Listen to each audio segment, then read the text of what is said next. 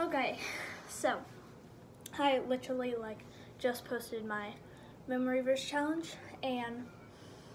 on my other 3 videos, my first one was me telling you guys about the memory verse challenge, and the second one was the memory verse challenge, then this third one, and on the telling you guys about the memory verse challenge and day 1 and day 2, I've got quite a few views, like 11 was on day 1 of memory verse challenge, which I'm very, very grateful for, because I want as many people